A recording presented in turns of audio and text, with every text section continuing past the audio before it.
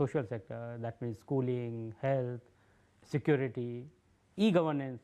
India's Smart City program hopes to revolutionize city life and improve the quality of life for India's urban population.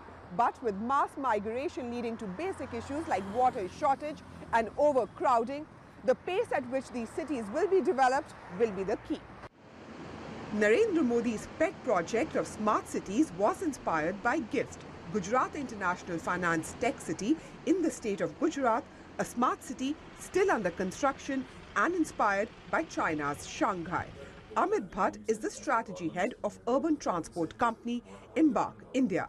He says the government has much to do to make smart cities a success. Buses, a lot of non-motorized transport, walking and cycling is key for any sustainable development. And so if you are looking at realizing the smart city dream, urban transport